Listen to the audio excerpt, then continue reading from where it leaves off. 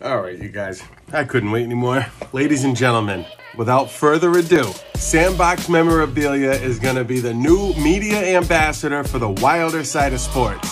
They're one of the fastest growing shows in the country, headed up by Mike Wilder and his team, setting up shows all across the Midwest, now on the East Coast. They've had signings with some of the biggest names in sports: Ellie De La Cruz, Kenny Pickett, Justin Fields, just to name a few. But get this, you guys, it's their first year in business. And you know that's right up my alley. One second he's got a signing with Ellie De La Cruz in Cincinnati.